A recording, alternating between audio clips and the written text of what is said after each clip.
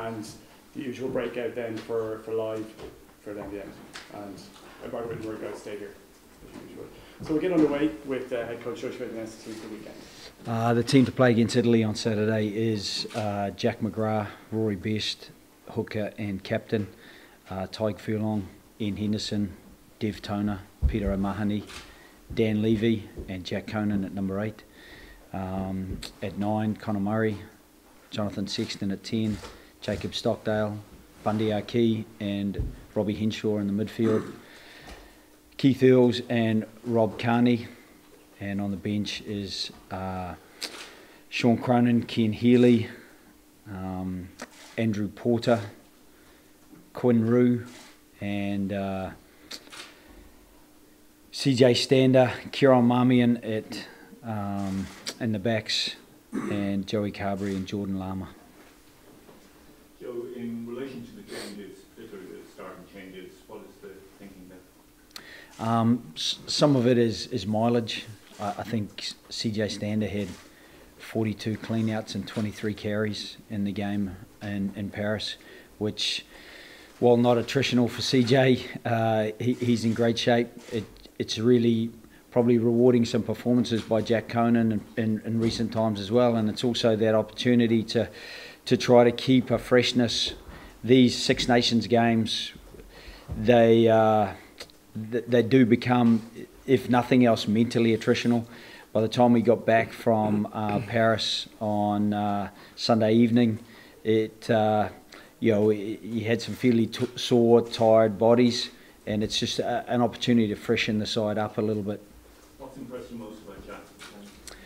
I think Jack, what's visible with Jack is his ability to accelerate and carry the ball, but I think on the other side of the ball he's been really impressive. He's been bringing a really physical side to his defence.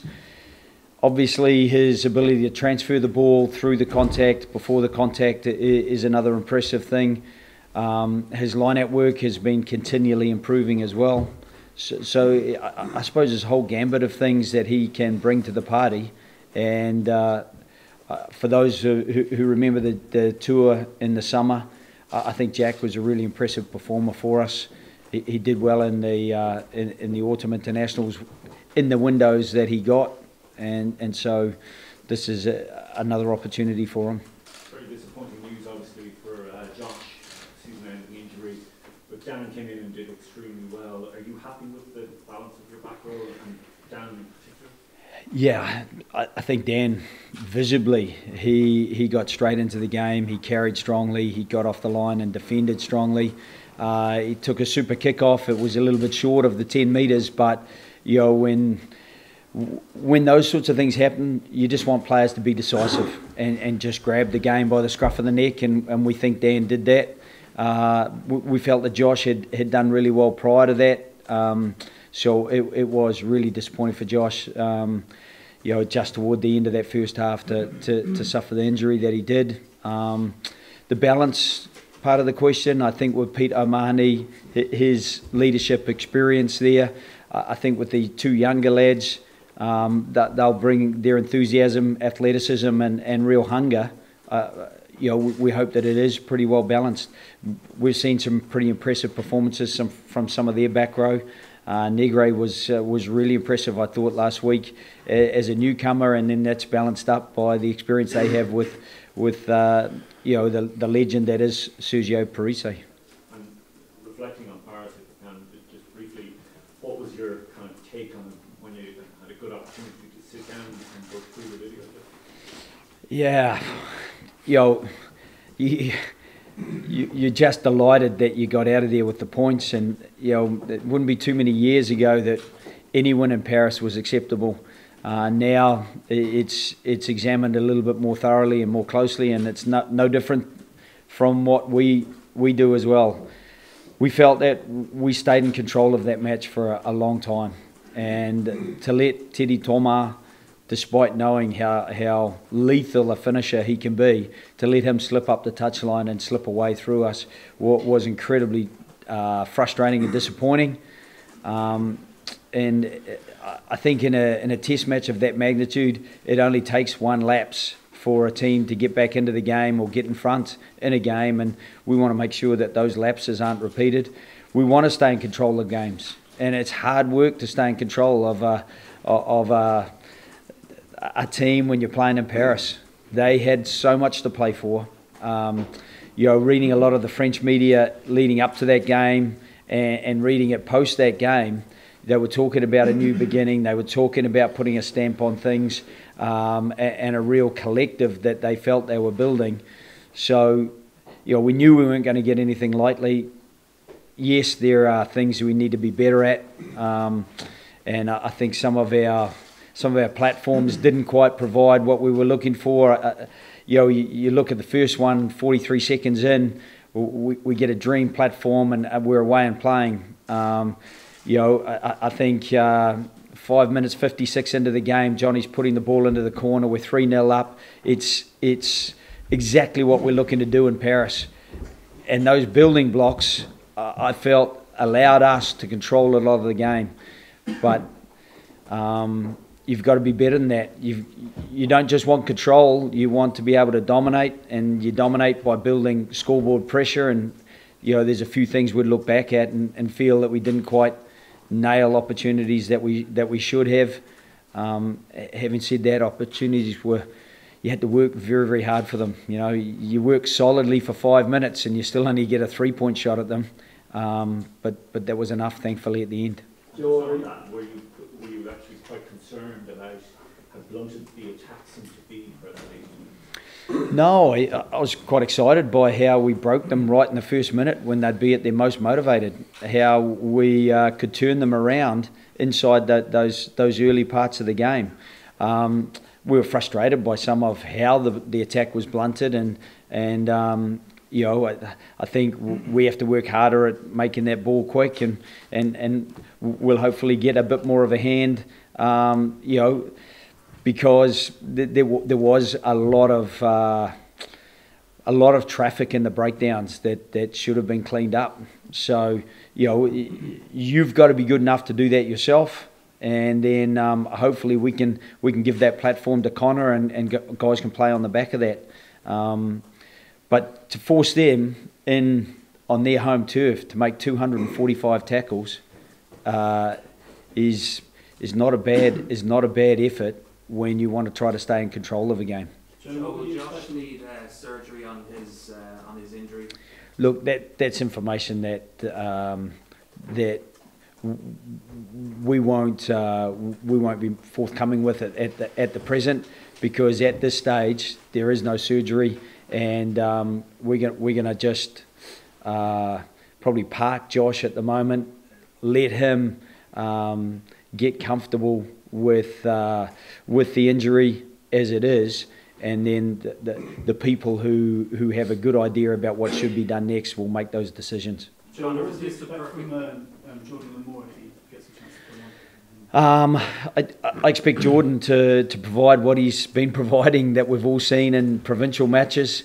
That electric acceleration, that change of direction, but also that surety under the high ball, that skill. There's a couple of really nice passes that he's linked in with to set players away. So, we'd love to see all that. And away from the ball, he's got a super work rate, Jordan. So, we know that if we are coming under pressure, he'll be working really hard to help relieve that pressure. Is it the ideal situation to have him on the bench with the experience of Rob starting, not having to pitch him in too soon? Yeah, it's always a mix. There's never a perfect situation, but there are certainly better situations. And if he replaces Keith or Jacob on the edges, then having Rob at the back will be an asset. If he replaces Rob, then having Keith, particularly with his experience on the edge, I think that will be an asset for him as well. So, that's part of what you do when you're trying to place a player. But you don't place a player and expect him to be looked after. He has an expectation himself, Jordan, that he's going to look after what he needs to do, and hopefully bring those exciting elements that I mentioned to the game. We'll take the last couple. Joe, was it tempting to maybe start Joey Carberry at 10? And if so, what was the difference? Why was Conor made to go with Johnny Sexton? I think again, it's combinations. One of the great things about the Six Nations at the moment, and I hope in the future, is that it's played over 7 weeks. So if Johnny didn't start this week and didn't play next weekend, which he's unlikely to do, then he'd have 2 weekends where he hadn't played. Is that the best preparation for our next game as well? That's the thing that you're always balancing. For Joey, he may well come off the bench this week, and he potentially could play for Leinster next week, all things being equal, and he would still get that exposure at potentially 10. But even getting some rugby would be fantastic for Joey, because he had that period out. He's only really just back playing, and so we also want to be able to manage his entry back into the team. Regards breakdown last week, maybe the ball was a bit slow coming out. I know that listening to some of the reaction during the week, there was some comment on the refereeing that maybe it could have been a bit clearer. Would you like to be a bit clearer this week, or do you think you have to take responsibility on yourselves? You can't control what the referee is going to decide, and we had one of the best referees in the world. It's still a difficult place to go and clean big men off the ball. So, I don't think the Italians are going to try to make anything easy for us as well. Roman is as a rule, he likes to see people move quickly, and so that will potentially help both sides. That will make it more difficult for us to defend, and it will potentially add a little bit of opportunity attack-wise. Conor, the feeling among the players coming out of Commerce, the victory in the manner you did, is there a real sense that could be a seminal moment in this season for you? Yeah, hopefully. You'd hope that. I think we, as a squad, and we've mentioned before, we put a lot of pressure on ourselves to win games, to perform, and as Joe touched on, we felt in control of that game for a long period of time, and that slip up for Teddy Thomas try, unbelievable finish, but we looked at that defensively and we were quite disappointed, and then to kind of regather ourselves under the post, next job focus, and go and build the phases, 41 phases for that drop goal, I think will only strengthen us in the future. And I think the mood in camp is completely different than what I thought it would have been if we didn't get that drop goal. And thankfully we got there, we got the result, and it's a step forward in the right direction for us. Okay, guys. Good news. Sorry, just about Jared Payne. We'll keep moving. Jared Payne with Ulster doing a bit of coaching for him. Is that good news for you? Happy to hear about that? Yeah, again, Jared might not be finished playing the game yet, so I've had discussions with Jared, they're ongoing, and we'll continue to have those discussions, and he's in great shape, so I wouldn't rule them out, but he's got a real understanding of the game, so to have him involved in coaching and to have that experience that he brought to our team, I think you only have to ask the players to know how comfortable he made other players feel, because he understood the game, and that's got to be good. Okay, guys, we'll switch this down over to embargo written word. Conor, Thank you. One question.